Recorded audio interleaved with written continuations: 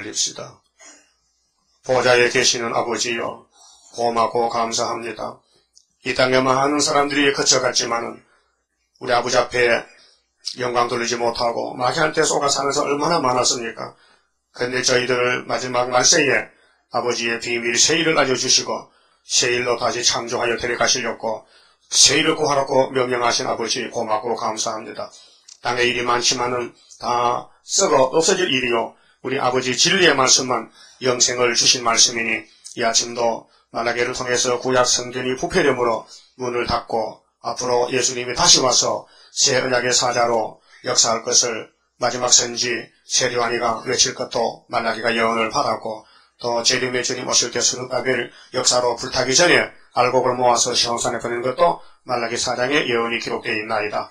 이 아침에 이 말씀 읽고 들을 때에 말씀이 우리 속에 역사하셔서 우리가 하늘로 갈 수 있는 축복의 시간 되게 하여 주시고, 말씀을 듣는 모든 종들에게 하나같이 은혜 주시고, 오늘은 특별히 또 구정이라서 많은 사람들이 헛된 예배를 드리고 조상에게 절하고 있나이다. 하나님이 경배 대상이요, 믿음의 대상이요, 축복의 대상인데 알지 못하고 허송세를 보내는 얼마나 어리석은 자가 많습니까? 주여 이 나라를 불쌍히 여기시고 하나님 약속대로 선지국가 만드시고 이 민족을 살려주시고 세계를 살리는 동방 역사에 동참할 수 있는 사명자들을 속히 일깨워서 모아주셔서 열매 맺게 축복해 주시옵소서. 흩어진 식구들 지켜주시고 장막과 다처소마다 또 질병으로 병원에 식구도 있습니다. 속히 치료하여 영광 돌리는 축복의 날이 되게 주시옵소서. 예수님 이름으로 기도 올리옵나이다. 아멘. 하나님 말씀 말라기서 03장06절입니다. 나 만군의 나 여호와는 변이 없지 아니하나니 그러므로 야곱의 자손들아 너희가 소멸되지 아니하느니라. 야곱의 축복은 약속대로 말씀이 성취되는 것인데, 재림의 주를 영접하려면은 의로운 제사를 드리는 자만 자기겠다고 3절에 말씀했어요. 의로운 제사는 고난 가운데서 전진하는 것이 의로운 제사입니다. 예를 들어서 아브라함같이 욥같이 하나님을 위해서 쓰임받는 종들이 의로운 종들인데, 우리가 복음을 듣기 전에는 방탕해서 마음대로 살았는데 복음의 소식을 듣고 회개부터 합니다. 내가 잘못 살았다 회개하면은 그다음 그 사람은 하나님께 감사의 제사를 드리고 그 다음에 자라나서 이제 시련을 받을 때 더 깨달아서 어려운 환난이 와도 후퇴하지 않고 시험에 빠지지 않고 날마다 자라나서 의로운 제사를 드리게 됩니다. 그래서 아브라함이가 하나님을 만나서 따라왔는데 모리아산의 아들을 잡아 바치라는 명령이 내렸을 때에 주저하지 않고 하나님을 믿기 때문에 믿음으로 아들을 바쳤습니다. 하나님이 다시 돌려줬어요. 아브라함 마음을 보시고. 그 신한 제사니까 아들을 목도 안 땄는데 안 죽였는데 하나님은 벌써 받았다는 거예요. 뭐 봅니까? 마음을 받단 말이죠. 자, 우리 마음이 하나님을 향할 때에 의로운 제물이 되고 마음이 세상으로 흩어지면요, 이건 형식적인 예배가 되고 은혜가 안 됩니다. 그래서 하나님 원망할 게 아니라 우리가 하나님 말씀은 젖꼭지와 같은데 젖꼭지 물고 있으면 젖이 납니까? 빨아야 됩니까? 빨아야 돼? 어떻게 알아요? 먹어봤잖아. 그래, 빠는 거 내가 빠는 거요? 엄마가 빠는 거요? 내가 빠는 거지. 그리고 우리 젖꼭지가 17개 되죠. 뭐 예레미야가 2개고요. 에가서하고. 근데 선지서가 이 16명인데 선지자가 그 당시에, 구약 당시에 제사장을 많아요. 예배는 많이 들어요. 뭐 산에 가서 하고 뭐 우상 앞에 하고 서로 성전하고 레위지파가 제사장집하는데 선지는 16명, 16명. 선지가 적어요. 오늘도 목사가 얼마나 많아요. 교회가 얼마나 많아요. 다 사도의 계통에서 제사의 계통을 하지 선지서는 모릅니다. 어제 김하길 목사가 이사야 2장을 읽는데 마지막 때가 되면 하나님 백성이 성전을 보여준대. 근데 이사야 보면 작은 산이고 높은 산이 있잖아요. 여호와의 산이. 그 교회가 2개 나오는데 분별 안 돼요. 분별 못 하게 사도기 때문에. 성경에 교회를 가면 하나인 줄 알아요. 교회가 3개인데 분별이 안 돼요. 그래서 그들은 선지서를 손대면 죄가 돼요. 불법이에요. 하나님이 안 맡겼는데 남의 걸 가지고 하면 안 되잖아요. 자기 것만 해야지. 오늘 목사님들은 사도기 때문에 이뤄놓은 것만 사복음서, 편지서, 사도행전, 계시록에 이어서 손대면 죄가 돼요. 근데 건방지게 손을 댑니다. 그 율법주의자는요, 마태복음 손 안 됩니다. 손대지 않습니다. 손댈 수도 없고, 안 믿으니까 손 못 대는 거예요. 오늘 목사님들은 너무 교만이 넘쳐서 남의 사명을 건드리는 거예요. 이루어진 것만 전하면 사명이 끝나는데, 천국 복음으로. 앞으로 될 것은 사명이 다른데, 다시 여는 14만 4천명 하는 것이지, 너나 나나 아무나 하는 게 아닌데요. 그래도 올라갈 것입니다. 그 다음에 이제, 재림주를 영접하려면은, 2절에서 6절에 연단을 시켜서 인격을 만들고, 3절에서, 세 번째는 7절에서 12절은, 11조를 가지고, 복받아 세시대 가라. 이렇게 법으로, 하나님이 예언의 법으로 정했단 말입니다. 7절에요. 만군의 여호와가 이르노라. 너희 열조의 날로부터, 열조는 아브라함 언약 시대부터, 너희가 나의 규례를 떠나 지키지 아니하였도다. 그런즉 내게로 돌아오라. 그리하면 나도 너희에게로 돌아가리라. 하였더니 하나님이 이스라엘을 택한 자를 어떤 기계같이 짐승같이 끌고 가는 게 아니고 자유의지를 주고 인격을 줬기 때문에 교훈하고 순종하라 그래고 기다리고 참고 견디고 하나님은 인격적인 신입니다. 우리는 사람은 동물이 아닙니다. 자유의지가 있고 하나님을 섬길 의무가 있고 또 이상이 있고 또 영이 있고 짐승은 영이 없어요. 각선밖에 없고 근데 하나님을 야 돌아와 나도 네게 돌아갈게. 그렇게 이 말씀 말라기서를 읽고 돌아오는 사람은 시온산에 올라가고 못 돌아오면 못 가는 거죠. 계시록 14장에 하나님 마음을 시원케 하고 11장에서 올라갔다가 구름 타고 다시 내려오는 사람은 모든 예언서를 지켜야 되는 거예요. 그런데 우리가 못하니 성령이 도와주러 왔어요. 성령이 내게 역사하면요 내 마음은 작아지고 성령이 내 마음의 주인이 돼가지고 자꾸 성령대로 가작하는 거예요. 그게 이제 은혜의 삶이고 장성한 삶입니다. 그렇습니까? 성령께서 야 잘못됐다 일로 오너라 하면 얘기하고 따라갑니까? 아니면 고집부립니까? 아직도 고집부려? 그러면 고생까지 좀 더 해야 되지. 더 두드려 맞고 더 몽둥이 뜸질해야 되지. 그러니까 이게 하나님께서 너하고 나하고 같이 가야 되는데 네가 왜 자꾸 나를 피해가느냐? 나는 복의 근원이고 내가 여호와고 나밖에 참신이 없는데 너 왜 자꾸 아담부터 뱀소리 듣고 따라가서 이렇게 말썽 부리느냐 그 말이에요. 그 뱀을 잡아야 됩니다. 우리 속에 사탄을 잡아야 되고 내 생각을 버려야 되고 내 주장을 버려야 되고 내 아는 지식도 버려야 되고 세상 지식 다 마귀 지식입니다. 세상 박사 마귀 박사지 하나님 박사 아닙니다. 그런데 오늘 목사님들이 세상 박사 딸렸고 외국 유학 갑니다. 응?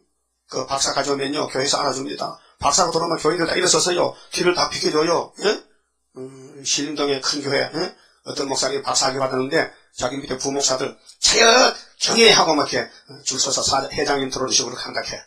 예? 그 잘못됐어요. 세상 학문이 성신의 학문이 아닙니다. 인간 지식이지. 예? 그런 사람들이 말썽 부리는 거예요. 하나님 교회를 어지럽게 하고 혼란을 일으키고 불법을 세우고 성령을 무시하고 예언도 무시하고 세일도 무시하고 그럼 하나님이 따졌거든요. 너희들이 내 백성이지 너희들이 이스라엘이지 유다지 너희들 스룹바벨 총회에 모였지 근데 지금 왜 이렇게 변했냐 8절에 사람이 어찌 하나님의 것을 도둑질하겠느냐 그러나 너희는 나의 것을 도둑질하고도 말하기를 우리가 어떻게 주의 것을 도둑질하였나이까 하는 것도 다 몰라요. 도둑질하면서도 도둑질 모르는 거예요. 도적인지 모르는 거예요. 그래서 지금 교회의 문제가 예언의 법이 안 되고 각 교단마다 교단법이 있습니다. 또 개교회마다 내규법이 있어요. 그 사람 맞는 법이죠. 성경에 맞아야 되지. 그 법이 안 맞으면 그건 옥죄가 됩니다. 그런데 뭐를 말씀하시냐고요?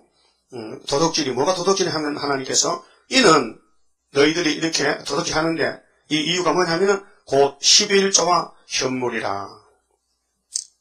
너희 곧 온 나라가 나의 것을 도둑질하였으므로 이거 가거사입니다.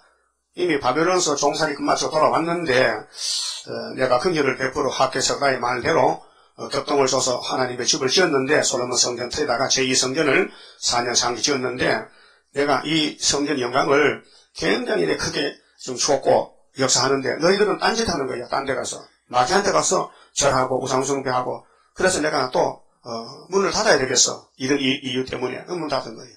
그러니까 11조 안 맞추면 마음의 문이 닫혔다는 거예요. 그러니까 이해하셔야 됩니다. 11조를 자꾸 내고 싶다 하면 더 내고 싶다 하면 10의 2조에서 그냥 문이 열린 거예요. 예? 미국 사람들은 선교도들은 10의 8조 9조 냈다 해요. 그래서 세계 선교에 인력을 맡았거든요. 그러면 10절에 너희가 저주를 받았느니라. 만군의 여호와가 이르노라. 너희의 온전한 11조를 창고에 들여 나의 집에 양식이 있게 하고. 하나님 영이신데 무슨 양식을 먹습니까? 하나님 영이신데 밥 안 잡숴. 그런데 하나님의 이 11조 문제가 레위기 27장 하나님이 11조는 하나님 것이다 규정을 지었어요. 11조는 너희 거 아니고 하나님 것이다. 하나님 입이 있어요? 배가 있어요? 위장이 있어요? 잡사요? 아니 내 종이 먹지. 민수기 18장에 11조는 레위 지파에게 다 주라. 그럼 사용법에 대해서 11조 사용법에 대해서는 율법이 정했는데 민수기 18장 21절에 거기 보면 11조는 레위 지파가 받고 레위 지파가 또 11조 내면 아론이가 받고 이렇게 규정이 되어 있어요. 그럼 지금은 현재 상태로는 한란시대 첫대 교회는 현재 중앙시대 하나이기 때문에 한 재단에 한 구원자이기 때문에 11조 사용이 그렇게 되는 것입니다. 그럼 5개월 터지면은 기둥이 다 나오면은 그때 새 시대 가면 왕권이 다 누리게 되는 왕권은 이 땅을 다 통치하기 때문에 자유자주를 하는 거예요. 그럼 11조라는 것은 에덴 동산 축복을 받는 통로라 통로. 그 제일 먼저 11조 받은 사람이 누굽니까? 아브라함이죠. 창세기 14장에 20절 보면 아브라함이가 조카를 찾아봐요. 롯을 찾아봐요. 근데 전쟁 이겨가지고 집에 길른 군대가 318명인데 그때 뭐 추장이죠. 추장. 아브라함이 대단하죠. 부자죠 사실. 어떻게 군인을 318명을 밥을 먹여도 옷을 입히려고 하면 얼마나 돈이 많이 들겠어요. 이게 부대인데. 그 하나님이 친구이기 때문에 하나님 일을 위해서 하나님이 그에게 기름을 붓고 선지를 만들었어요. 아브라함 선지자입니다. 그래서 전쟁을 이기고 돌아오는데 예루살렘에 오니까요. 왕이 나오시는 거예요. 살렘 왕이. 이름이 멜기세덱이요. 멜기세덱인데 이분은 아버지도 없고 어머니도 없고 시작도 없고 끝도 없고 영원한 예루살렘 왕이라는 거예요. 그래서 아브라함이가 노획물 중에 열 중에 하나를 딱 떼어가지고 예수님께 바쳤어요. 그렇게 그게 11조 신학입니다. 그래서 예수님이 아브라함에게 안수기 됐어요. 예수님 있겠어요. 아버지, 성부 아버지, 나는 성자잖아요. 이 아브라함에게 복 주세요. 복 주세요. 그래서 아브라함이가 얼마나 11조 가지고 복을 받아왔는지 감당 못합니다. 이 땅의 모든 복은 아브라함 집에서 나온 겁니다. 그 복의 근원이요. 그 아브라함에서 예수가 났죠. 그럼 예수 전에 모델이 다윗이죠. 그래서 아브라함, 다윗, 예수, 스룹바벨로 이어지는 거거든요. 그러면은 교회는 아마도 마귀 시험을 이기지 못하면은 11조가 아까워. 그래서 바치면서도 알지근해. 아까워서 억울하죠. 근데 성령의 역사는요, 없어서 못 바치고, 기뻐서 못 살지. 하나님께 드리면요, 즐겁게 기쁜 것이 성령의 역사지. 사탄 역사는 인색에 져서 손이 오그라진다니까요. 그래서 큰 교회에서, 현금 시간에 어떤 현금하는 장로 수금원이 오바 코트 속에, 양복 코트 속에 봉투를 두툼한 걸 집어넣어 버렸어요. 아무도 모르는 줄 알고. 그래. 걸려서. 요즘 교회는 CCTV가 다 있습니다. 걸립니다. 그래서 잡혀갔어요. 예? 서울에 큰 교회 이렇게. 그거 아시겠죠, 어딘지. 하나님의 법을 버리면요, 사탄 편에서 일하기 때문에, 그게 마음속이 저주기 때문에, 하나님 일 관심 안 합니다. 아무 관계도 안 하고, 되든지 말든지, 그죠? 세상에서 나만 먹고 사는 건 다 된 줄 알지만 착각하는 것입니다. 그래서 우리 주변에, 건신창 목사 구원판대, 그 후계자가 박옥수 목사, 또 무슨, 몇 명 있어요. 그 후계자들이. 근데 그 사람들 교리는요, 11조가 없습니다. 안 합니다. 또, 주기도문 안 합니다. 왜요? 죄가 없는데 죄를 다 벗겼기 때문에 그런 거 안 한답니다. 그거 하는데, 감사합니다, 감사. 감사. 기도도 내가 한 거 받더니만은 무조건 감사해. 밥을 주시, 감사합니다. 감사하지 무슨 죄를 말하고 죄를 용서 그런 거 안 합니다. 저주받은 사람은. 그게 구원파가 아니고 멸망파요. 그 이만희도 마찬가지요. 신천지가 아니고 개천지요. 지옥천지지. 성경을 다룹니다. 그러면은 예수님이 아브라함에게 11조를 받았는데 예수님 설교 한번 보고 갑시다. 11조 설교 마태 23장. 마태 23장에 예수님이 11조 설교를 했어요. 어떻게 하시는 거 봅시다. 마태 23장 23절에요. 화 있을진저 외식하는 서기관들과 율법주의자죠. 바리새인들이요 화받을 사람들인데 왜 화받느냐? 너희가 박하와 회향과 근처에 11조를 들이대. 박하하죠. 박하사탕. 박하풀이 있어요. 박하가 향인데 박하를 사람들이 재배해서 기름을 짜요. 그걸 많이 사용합니다. 과자에도요. 과자. 그래서 박하사탕 화하죠. 그 박하 들어간 거예요. 또 회향은 그런 그 향유. 그게 우리가 생활에 많은 그 식료품 재료가 있잖아요. 그 근처는 채소 뿌리, 무 뿌리, 배추 뿌리, 근처. 이거 사소한 것이요. 작은 것들이죠. 이런 것들에 11조를 드립니다. 유대인들이 의무적으로. 그런데 율법에 더 중한 바, 율법보다 더 중요한 게 뭐냐? 예수죠. 율법에 더 중한 바, 하나님의 의, 공의, 인자. 그럼 삼위일체거든요. 의와 인과 신은 믿음이죠. 그럼 예수님이 바로 의와 인과 신이에요. 하나님의 대행자로서 곧 독생하신 하나님으로 오셨는데 율법은 지킨다고 배추뿌리 박하 뿌리는 가졌는데 의와 인과 신은 버렸도다. 그렇게 볼 거는 안 보고 보지 못할 건 봤다. 이들이 11조를 즐겁게 하는 게 아니고 법으로 내기 때문에 예수님이 안 보이는 거예요. 눈이 막힌 거예요. 그러나 예수님 설교 내용이 그러나 이것도 행하고 저것도 버리지 말아야 할지니라. 이것도 저것도 뭐요? 율법의 11조도 하고 인자 예수도 버리지 말고 믿고. 그러니까 율법이 엄하지만은 예수님이 이뤘단 말이죠. 그러니까 율법보다 더 귀한 것이 예수님이란 말이에요. 그 예수님이 이것도 하고 저것도 하겠죠. 그것도 피하지 않았어요. 그래서 예수님이 계시록 10장에 작은 책 계시록 꿀같이 먹고 다시 예언해. 그 말라기에서도 역사적 예언서요. 예? 예언서요? 그 다시 하겠죠. 그 해야 돼, 안 해야 돼요? 해야 되지요. 그래서 예언의 등불을 들어야 지혜 있는 다섯이나 된다. 그 미련한 처녀는 등불이 꺼져간다고요. 그 말라기가 없다 이거예요. 그 바곡수는 미련한 처녀에 들어가는 거예요. 왜? 11조 안 하거든요. 안 같이 하지 말라 해요. 감사금만 내라 해. 감사금만 내라는 거예요. 그러니까 성경이 증거하는데도 성경을 짓밟아버리면은 그 사탄이잖아요. 예? 그래서 11조로 복을 받으라는 것은 다 하나님 것인데 레위기 25장에 땅은 내 것이고 너희는 나그네고 다 하나님 것인데 너희는 토지도 팔지 마라. 토지도 내 것이다. 그래서 토지를 물러주는 법을 세웠어요. 근족이 4촌이 6촌이 땅을 기업받아 살다 보면요. 농사가 잘못해 빚을 졌다 그러면 땅을 팔아야 살 거 아닙니까? 그러면 땅을 영원히 팔 수 없으니까 50년 만에 돌려주는 토지 무리법이 있으니까 4촌이 샀다가 그 사람이 50년 동안 계속 빚만 지고 있으면은 4촌이 사주는 거예요. 대신. 그럼 인류 역사에 야곱의 집의 왕은 예수님인데 예수님이 우리 형님이라 했어요. 그래서 우리가 빚진 것을 예수님이 다시 물려준 것이 토지 무리법의 원칙이 그것입니다. 아람이가 땅을 사기당해 뱀한테 팔아먹은 것과 똑같아. 사기당했으니까. 그 예수님이 다시 찾아주는 거예요. 거기 땅을 찾아는 새 땅을 주리라. 상속해 주리라. 그런 뜻입니다. 근데 이제 많은 사람들이 이 예언서를 무시하기 때문에 예언이 다 지나갔다고 앞으로 오는 줄 모르고 있습니다. 그래서 계시록 모르기 때문에 계시록 10장 약속 공개 11장 예언 성취해서 주님이 공중 오시는데 구름 타고 오시는 주님 만나려면은 예언을 증거를 마쳐야 만나게 되기 때문에 내가 예언을 안 지키는데 어떻게 증거를 합니까? 내가 지켜야 증거할 거 아닙니까? 그렇게 이것이 재림주 만나는 법입니다. 그 다음에 11절 보시면요. 3장 11절에 만군의 여호와가 이르노라. 내가 너희를 위하여 항충을 금하여 너희 토지 소산을 멸하지 않게 하며. 이거 설교 잘못하면요. 목사님도 큰일 납니다. 부흥사들이 되게 이 말씀 인용합니다. 여러분들이요. 남의 교회 가사거든.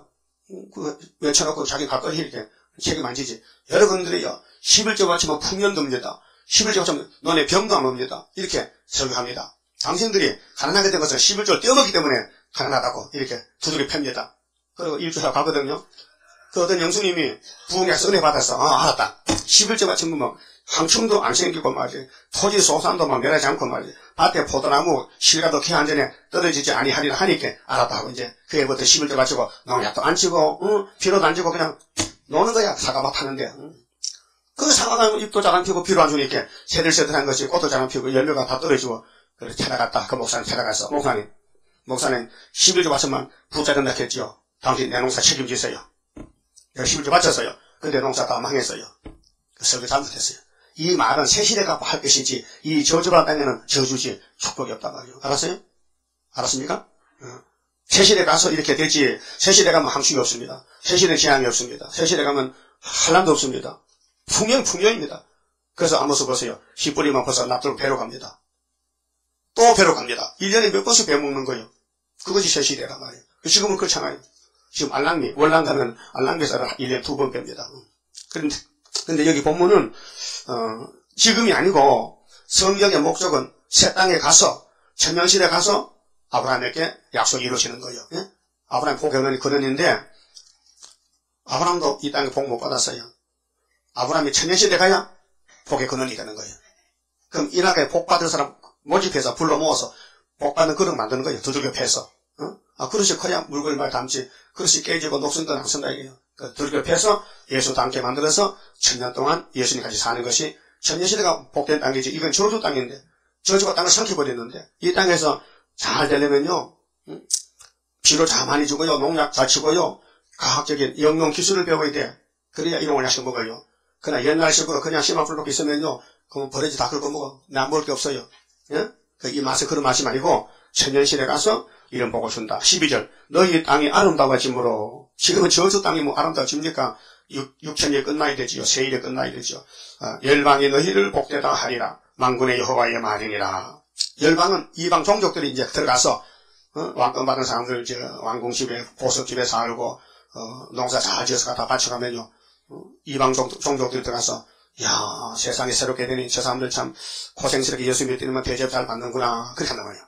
예? 그럼 예수님 마태 19장에 나 이름을 위해서 예수를 위해서 부모나 처자나 전토나 그 무엇으로 버린 사람은 내가 책임진다. 언제? 세상에 새롭게 될 때 책임진다. 그게 천년시대 가서 책임진다. 그래서 네 보물을 하늘에 쌓아두라는 것은 네가 땅에 나그네 길을 가면서 돈 좀만 생겼다고 허랑방 가지 말고 그 돈을 하나님 왕국에 써달라. 그럼 내가 책임진다. 그럼 뭐 구제할 때나 구제 받을 때나 주님 그러고 주고받아야 되죠. 내 이름 붙으면 누가 보상할 수가 없어요. 예? 예수님이 피번 보인 것은 목마른 사람에게 냉수를 한 걸 준다. 냉수 한 그릇도 내 이름으로 주면 상을 잃지 않는다. 그 상 받기 쉬워요. 그렇죠? 뭐 줄 때도 이거 내가 아닙니다. 예수님께 다 주면은 예수님이 책임지는 거예요. 예? 야, 너 배고파? 예, 다 빵 먹어라. 이거 내 거야. 먹어! 그러면요, 예수님 상 안 주는 거예요. 예수님과 상관없는 거예요. 13절은요, 말을 조심하라 했어요. 참, 우리 사람이 입이 문제입니다. 입이요, 막 악담도 하고 저주도 하고 축복도 하고 한 셈에서 물이 두 가지 나는데, 그건 못 쓰는 셈이죠. 그 선악각 들어서 선악이 막 나오는 거예요. 선악이. 이는, 자, 13절, 여호와가 이르노라. 너희가 완악한 말로, 악도 좀 순한 악이고, 악한 악이 있어. 완악한 말이다. 나를 대적하고도, 그 말라기 때, 이 유대 백성들이, 이스라엘 백성들이, 스룹바벨 성전에 와서 하나님을 대적합니다. 이르기를, 우리가 무슨 말로 주를 대적하였나이까 하는도다. 그 죄를 짓고도 모르는 거예요. 알면은 뭐 가슴을 치고 회개하지만, 성령이 없으니까 죄를 모르는 거예요, 죄를. 죄는 불법이라고 그랬죠? 요한일서 3장에. 불법은 성령들 안 사는 게 죄예요. 그러니까 우리는 지금 계속 가슴을 쳐야 돼요. 성령들은 살 수가 없어요. 마음은 문인데 자꾸 육신이 약해서 베드로가 게세마네 갔을 때 예수님은 혼자서 피땀만 기도하는데 제자들은 기도를 못하고 졸고 앉는 거예요. 그때 예수님 알려줬어요. 너희들이 기도할 마음이 있지? 그러면요. 근데 안 하느냐? 내가 알려줄까? 육신이 약하도다. 마음은 원인데 육신이 약해서 못했지. 그것도 이제 배워가지고 사람들이 교회에서 말하면 이거 육신이 약해서 못하는 게 아니에요. 써먹고 그때 써먹는다 이것도. 사실은 육신이 약합니다. 이런 너희가 말하기를 하나님을 섬기는 그 헛되니 보세요. 지금 순교자들 정말로 피 흘리고 갔는데요. 누가 알아줍니까? 알아주지 않아요. 교회에서 알아주지 않아요. WCC 알아주지. KNCC. 오늘 뭐 새일을 알아줍니까? 순교자 기티를 몰아줘요.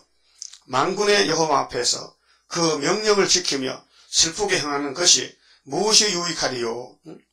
하나님을 목숨 걸고 섬겨봐도 만날 형무소 잡혀가고 매만가고 핍박받고 배고프고 헐벗고 근데 뭐가 유익하냐? 그렇게 세상 사람들 같이 잘 먹고 잘 살려면은 부자가 돼야 돼. 그래서 정신 차려야 돼. 그래서 교회 가도 목사 맡지 말고 내 생각대로 살아야 돼. 그게 신신하죠. 그래서 오늘 고인들이 부자 되면 우러러봅니다. 야, 저 사람은 하나님께 복 받았다고. 근데 하나님 볼 때는 저건 저주받은 사람이에요. 부자는 천국 못 가니 저주잖아요. 예수님 부자 천국 가는데 무슨 짐승이 바늘 기로 가는 게 쉽다 했어요? 약대 봤어요? 약대가 소보다 더 커, 다리가 더 길어. 응? 그런 큰 약대가 어떻게 바늘 기로 들어갑니까? 어떡하잖아요. 그래, 예수님 설교는 진리인데 부자는 천당 못 간다. 세시라도 못 간다. 왜요? 예수님 걸 가지고 지가 부자도 하니까. 여러분 소유가 누구예요? 그 학계 2장 8절에 은도금도 누구예요? 내 것이라 했어요. 하나님이 내 것이라 하면 그렇습니까? 믿습니다 해야 되는데 아닙니다. 내가 월급 받았는데 뭐 하나님 건지 하나님 일했으면 내가 일했지. 그러면은 문제가 생기는 거예요. 여러분 일하는 것도 하나님이 생명 줘서 일하지 죽은 송장 일합니까? 송장은 땅에 묻어야 되잖아. 그 내가 살아있다는 자체가 예수님 아닙니까? 왜 작은 예수인데 맞죠? 예수의 영이 예수님의 피가 예수님의 진리가 예수가 하면 내가 예수라니까요. 예수 냄새 좀 나긴 나죠? 예수 냄새 안 나요? 나지. 예수 믿으세요? 예수 믿으십니까? 재림 예수 오십니다. 때렸다 양식 먹읍시다. 그만 거 예수란 말이에요. 예수님 할 일을 대신한다 이게. 적지만은 15절. 지금 우리는 교만한 자가 복되다 하며 악을 향하는 자가 창성하며 하나님을 시험하는 자가 한을 면한다 하노라 함이니라. 이 하나님 싫어한다 이게. 말 조심하라. 함부로 말하지 말라. 네 눈이 눈이냐? 네가 하나님 같은 눈이 있냐? 하나님은 천재 충만한 신이고 눈이 꽉 찼는데 하나님은 보지 못하는 게 없어 다 보고 계세요. 그런데 인간은요 지식의 눈, 타락한 눈 가지고 뭘 보겠습니까? 하늘이 보입니까? 하늘 보자가 보이냐고요. 바울사도도 보자에 갔다 와서 깜짝 놀라가지고 딴 데 가면 보다가 3층 하늘 갔다 와서 깜짝 놀라가지고 부득불 내가 입을 연다. 나는 만삭되지 못한 사람 같은데 내가 보자에 갔다 왔다. 근데 어떤 사람이 그랬어? 자기를 안 가고. 어떤 사람이 14년 전에 어디 갔다 왔는데 하늘나라 갔다 와서 셋째 하늘에 3층 하늘 갔다 왔다고. 그 우리는 왜 하늘 못 갑니까? 하늘 볼 자격이 없어. 왜? 더러워서. 예? 더러워서 하늘 안 보여져. 그렇게 우리는 자꾸 자라나서 눈이 밝아져서 입을 조심해서 쓸데없는 말 하지 말고 이렇게 교만한 자가 잘 되래. 악을 행사하면 잘 살래. 팔자 좋대.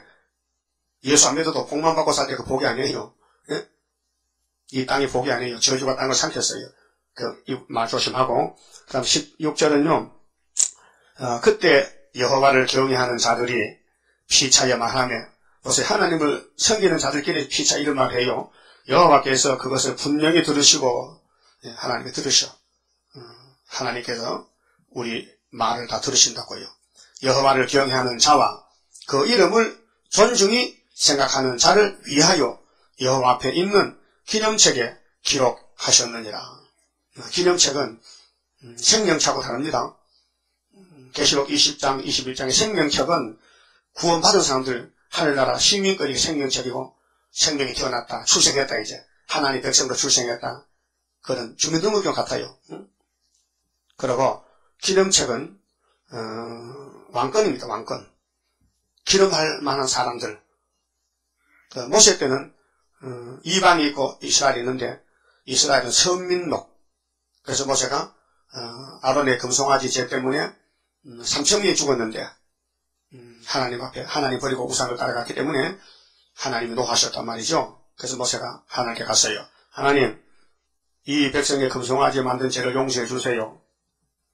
용서 안 하시려면은 저를 아버지 책에서 떼주세요.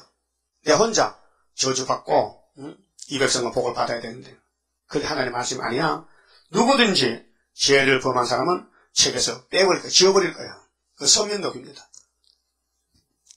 근데 우리는 예수님의 이름으로 구원받으면 생명책이 지워지지 않습니다. 예수님 너무 귀하기 때문에. 근데 이 기념책에는요, 일한 대로 주기 때문에 기념책에 이름 없는 사람도 있습니다. 그럼 기념책에 이름이 쓴 사람은 왕권 14만 4천 명. 그래서 여호와 앞에 있는 기념책에 기록하셨느니라. 어떻게 하면 말 조심하면 누가 이름만 하도 즐겁다. 하나님 성경이 복이다. 가난해도 복이다. 거지도 복이다. 그 부자는 지옥 간데 거지는 나서로는 천국 갔다니까 보세요. 부자 그래도 좋아요?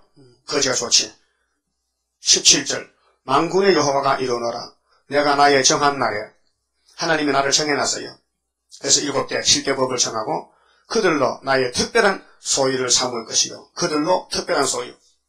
왕권 14만 4천 명 순교자들 또 사람이 자기를 섬기는 아들을 아낀 같이 내가 그들을 아끼리니 그때 너희가 돌아와서 의인과 악인이며 하나님을 섬기는 자와 섬기지 아니하는 자를 분별하리라.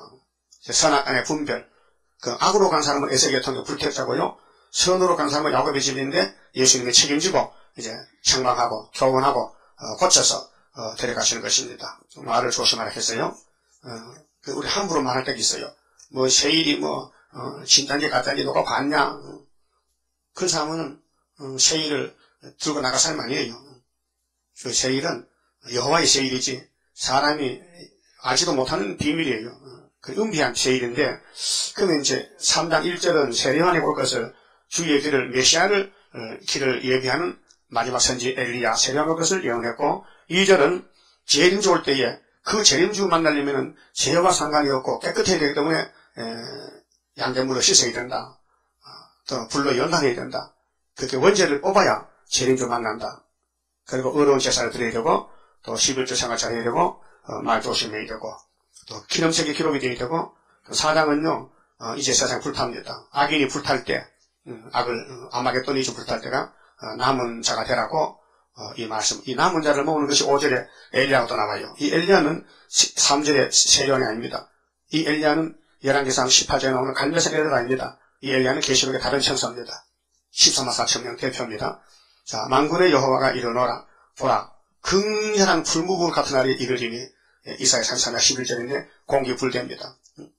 어제 일본의 하산 폭발불이 겁나대 진짜. 보셨죠? 화면 봤죠? 산 밑에서 불이 올라오는데요. 시커먼 연기가 3km까지 막 다 덮어버리는데요. 일본 사람도 도망갔어요. 잠을 못 잤는데 언제 봐서 덮칠지 모르니까. 화산이 무서워요. 이 지금 제한했대요. 우리나라 가축 300만 마리 주고 300만 마리. 저 홍천에, 홍성에, 충청도 그 가축 단지인데, 거기도 가져간 것이 어젯밤에. 그래서 무차별로 그냥 막 당기면 너무 돼지, 소, 그냥, 그러니까, 정부에서도 깜짝 놀랐다는 거예요.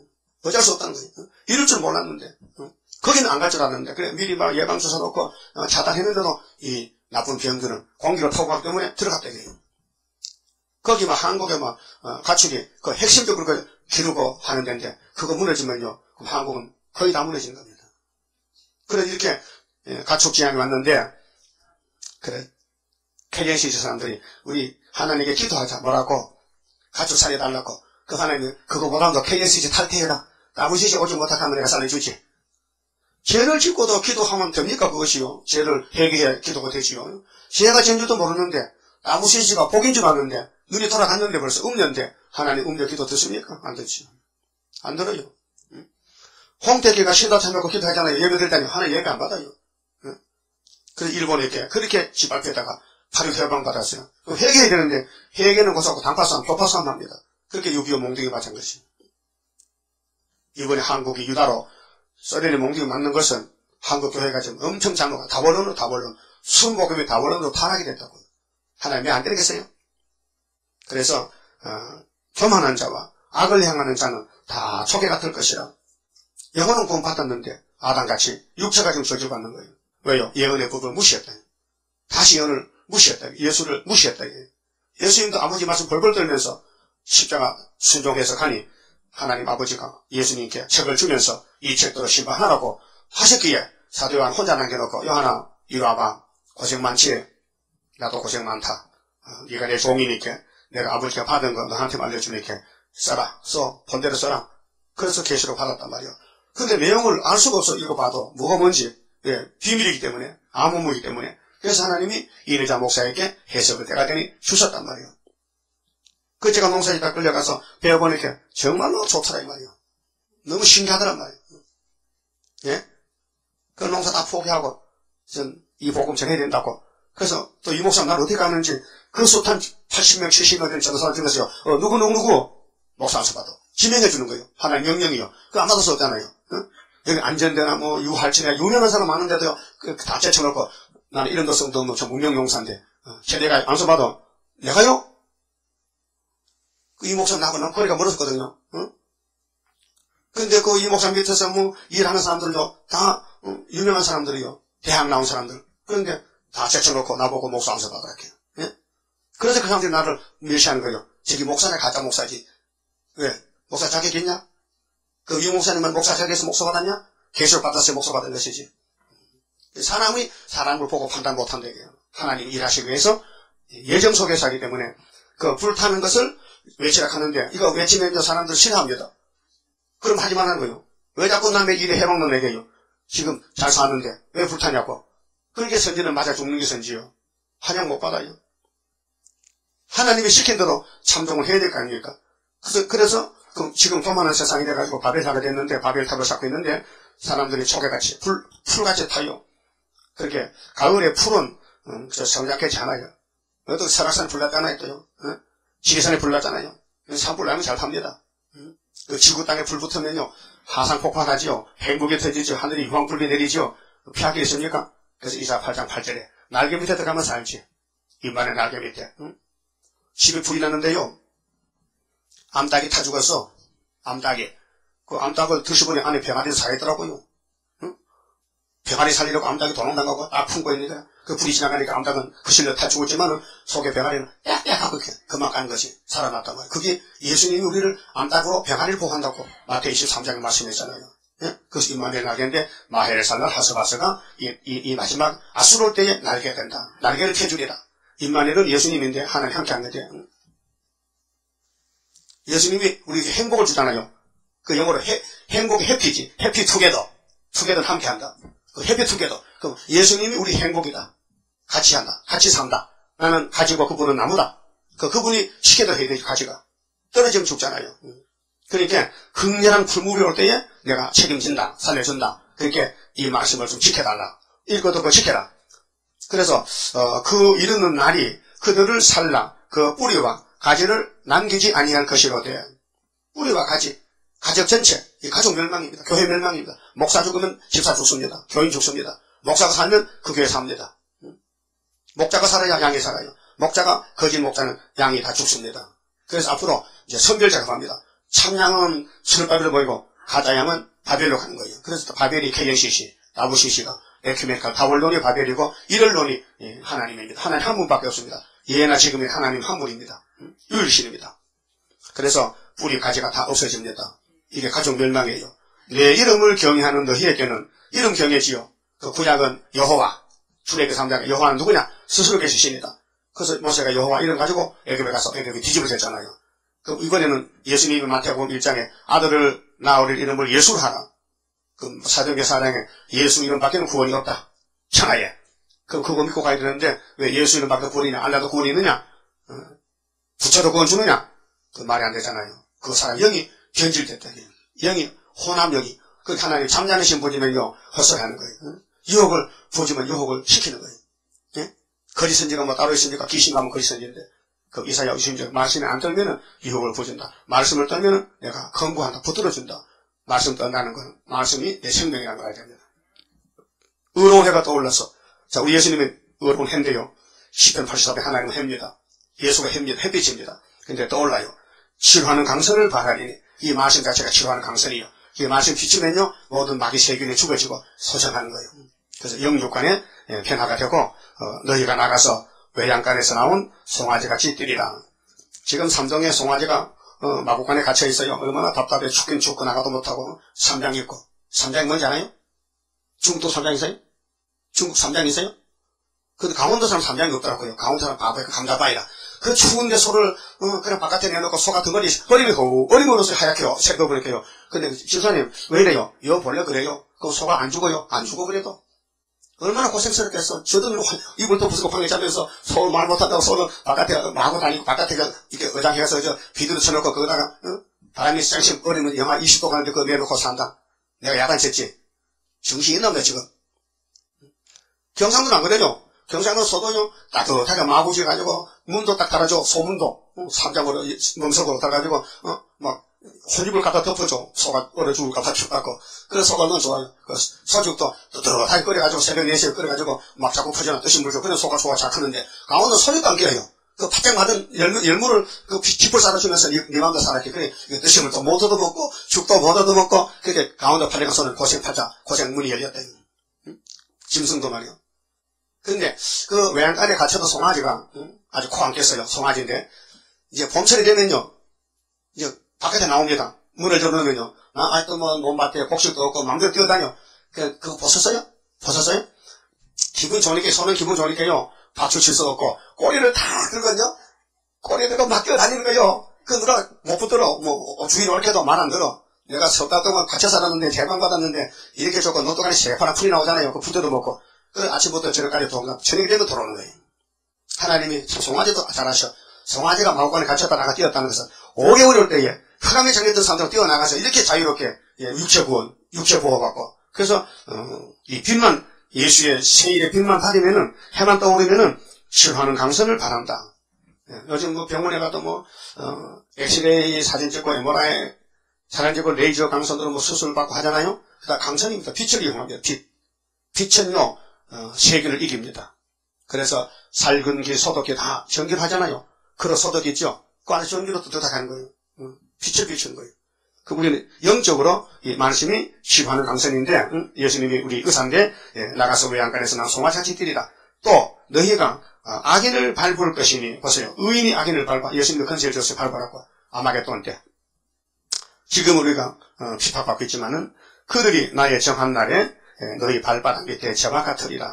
그 미가 4장에 우리 발을 똑같이 만들었어. 야, 곡식마다 곡식을 모았으니 내가 발로 밟아라. 그 쭉저기 발로 밟아요. 만군의 여호와의 말이니라. 예수님이 건세를 주면은 예수님 같이 심판합니다. 폐석 심판. 근데 4절에 너희는 내가 호렙에서 온 호렙산이 시내산인데요. 호렙에서 온 이스라엘을 12지파 온 이스라엘을 위하여 그게 모세에 들어갑시다. 시내산에 호렙산 이스라엘을 위하여 내 종 모세에게 명한 법, 율법이죠. 십계명 곧 율례와 법도를 기억하라. 그렇게 성경 전체는 십계명입니다. 하나님 관계, 인간 관계, 사람 관계인데 이렇게 펼쳐놨어요. 십계명을 다시 설명한 것이 오경, 모세오경. 모세오경을 다시 자세히 설명한 것이 예언서, 16건 예언서, 10편 5건. 그 성경은 종합하면 사랑입니다. 하나님 사랑이시라. 하나님은 사랑이시라. 예수는 사랑이시라. 그래서 우리가 선악과가 들어와서 사랑이 깨졌기 때문에 다시 선악으로 만들자 하니까 다시 창조해야 되겠다. 그래서 우리가 사람을 만들자. 근데 처음에 만든 사람이 못을 했는데 또다시 만들자. 그래서 신학에 또다시 만들겠어요. 고린도후서 5장 17절에 예수 안에 있으면 새로운 피조물이다. 이전 것은 지나갔다. 첫 아담은 지나갔다. 마지막 아담이 왔다. 그럼 영원 구원 받고, 그럼 이번에 육체구원, 세일로 육체구원 해서, 그럼 이 일을 누가 하느냐? 5절 엘리야가 나와요. 이 엘리야는 13만 4천 명입니다. 3장 1절의 주의 사자는 마태복음 3장에 나오는 강자의 교치는 세리완입니다. 세리완이는 마태 11장 17장에 예수님이 야 너희들 엘리야 모르냐? 모르겠는데요. 엘리야 왔다 갔어. 그래요? 너희 엘리야 따라다니지 않아. 엘리야는 메뚜기 주워 먹고 석청 먹고 약대 털옷 입었지. 아 세리완이가 엘리야입니까? 그래요. 아이고 알았다면 그렇게 안 들었긴데 몰라가지고 우리가 참 무시했다. 참 어리석다. 예수님 설교 듣고는 이미 죽었어. 순교당했어. 엘리야가. 그것도 순교당해야 돼요. 3일 반 죽어야 돼요. 보라 여호와의 크고 두려운 날 이르기전에 안 하겠던 전에 말이요.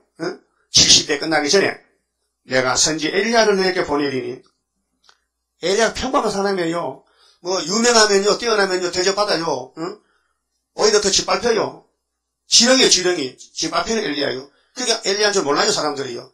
사명을 가져왔는데도 사람들이 알아주지 않는 거예요. 왜? 흑암이 강해가지고 그래요. 그 흑암을 뚫고 나온 사람은 엘리야가 누군지 알아요. 저 사람은 사명이 엘리야 사명 맞다. 저 사람은 주변을 보니까 가시밭에 사는 거 보니까 엘리야 맞다. 엘리야는 환영받는 사람이 아니에요. 예수님도 환영 못 받아요. 예수님이 이렇게 말씀하세요. 내가 온 것은 섬김 받으러 온 게 아니고 섬기러 왔느니라. 여러분도 지금 섬김 받으면 좀 좋지요. 잠깐 넘어져요. 성경 받으면 발로 밟아야 시원하다. 그래서 허리 아플 때 발로 밟아야 가만둬요. 어깨 좀 밟아봐. 허리 밟으면 시원하죠. 또 안 되면 방망이를 두드려봐. 방망이 때리면 시원하죠. 그렇듯이 우리가 밟힐 때에 즐거움이 있어야 됩니다. 핍박받을 때, 이란 소리 들을 때, 무시당할 때, 무시당할 때. 그러니까 무시도 먼 사람이 할 때는 별로 재미가 없는데 가까운 사람 할 때에 그 이기면요 참 진맛이 나는데 못 이기면요 밤에 잠도 안 나 신경질 나서. 그래서 다 보다서 도망가 쉬워. 근데 그걸 이기는 방법을 알아야 돼요. 아, 이 길은 내 혼자 가는 길이 아니고 우리 형님들 다 이 길을 갔는데 나라고 못 가겠느냐. 그래서 성경을 묵상하면요, 진맛이 나는 거예요. 예? 뼈다귀는 오래 삶아야 국물이 진하다니까요.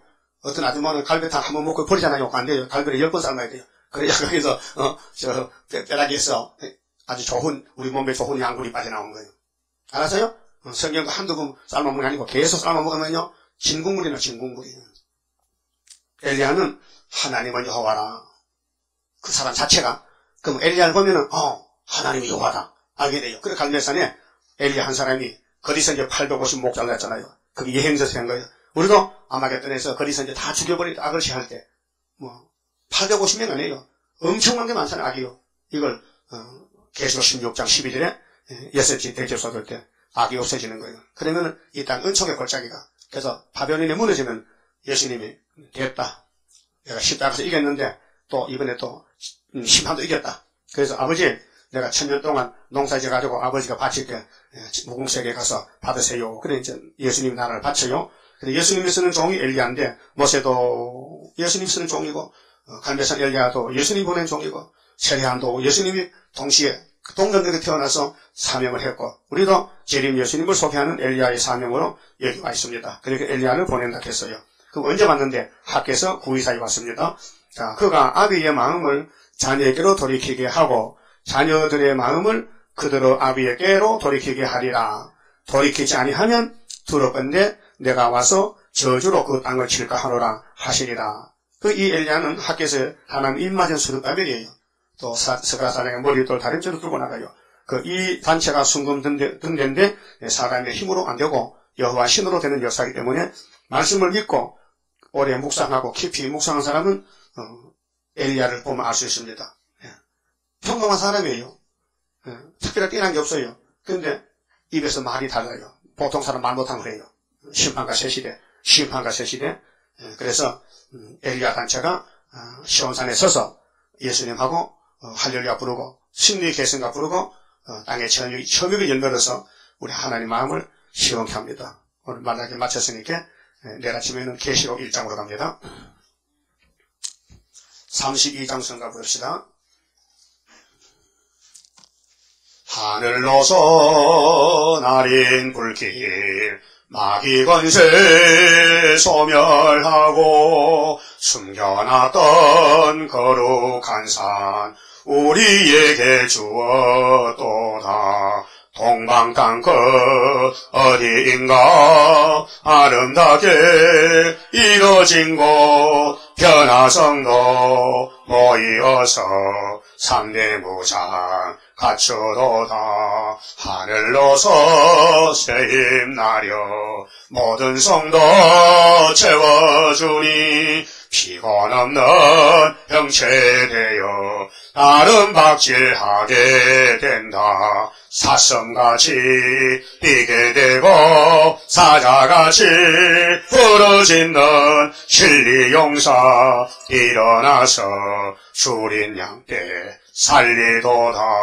하늘로서 오는 비밀 햇빛같이 나타나서 혼란한 것 물리치는 스룹바벨 역사로다. 힘도 능도 쓸데없고 일곱념의 완전 역사 푸른 셋을 나게 하여 첫대 열매 이루시네.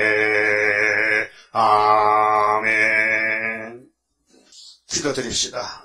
아버지 고맙고 감사합니다. 이렇게 시간이 빨리 갑니다. 아버지 우리 할 일이 태산같이 많은데 어떻게 해야 되겠습니까? 성령님이여 우리를 타작게 걸어 쓰시고 성령대로만 쓰시옵소서. 저희들 순종하게 싸우니 순종도 주셔야 되겠나이다. 오늘까지 불순종하고 고집부리고 내 마음대로 바벨론 길에서 애굽길에서 헤맬 때가 많았는데 이제 우리는 이 2011년도에는 완전한 인격을 갖추고 일면매체에 되게 싸우니 심히 심판이 가까워고 때가 악한 때가 되었나이다. 모든 종교인들은 흑암에 빠져서 58년 3월 거짓 평화에 속아서 다 흑암에 빠져서 좋다고 춤을 추고 우리는 이것이 잘못된 줄 알고 발버둥 치면서 전도하지만 듣는 사람이 없습니다. 외쳐도 듣지 않습니다. 하나님께서 안 들어도 선지가 있다는 걸 알려야 되니 듣든지 아니 듣든지 에스겔아 너는 파수꾼이냐 외쳐야 된다고 에스겔 2장 3장에 네 백성의 얼굴이 뻔뻔해서 이방에 받아도 악하지만은 하나님 공이기 때문에 말씀으로 심판한다고 사명을 맡겨주셨나이다. 오늘 이 시대 우리가 에스겔이 되어서 또 말라기가 되어서 하나님 말씀을 크고 작은 말씀을 다 받아먹었으니 이 말씀을 알지 못하는 우리 형제들에게 신도 마치고 주님 공중 오실 때 만나도록 신부단장을 시켜주시고 세마포를 입혀주셔서 열매가 되게 만들어 주시옵소서. 이 시간 성경을 바친 우리 박철환 집사님 기억해 주시고 앞으로 어떤 고난이 와도 시온산에 가야 되겠사오니 이끌어 주시고 승리를 주시고 열매를 주시고 감사를 주시옵소서. 아버지께서 역사하시면 될 줄 믿습니다. 앞으로 모든 일을 믿음으로 처리하여 승리하는 귀한 일꾼 되게 해주시고 우리 중앙재단의 기둥이 되고 또 재단을 위해서 모든 수고를 주님이 아시고 마음배나 갚아서 열매되게 하여 주시옵소서. 할 일이 많습니다. 오늘 저희 권속들 각자 사명이 있사오니 각자 사명 분야에서 주님 앞에 설 때에 참 잘했다 칭찬받는 청직이 되도록 주장해 주시옵소서. 예수님 이름으로 기도 올리옵나이다. 아멘.